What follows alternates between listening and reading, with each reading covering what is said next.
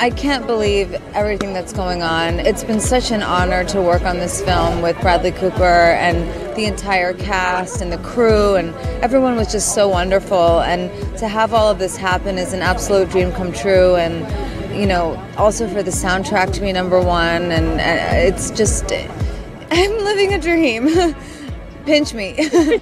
The true reward for me is in the creative process and in making this film, and I will always hold that in my heart forever.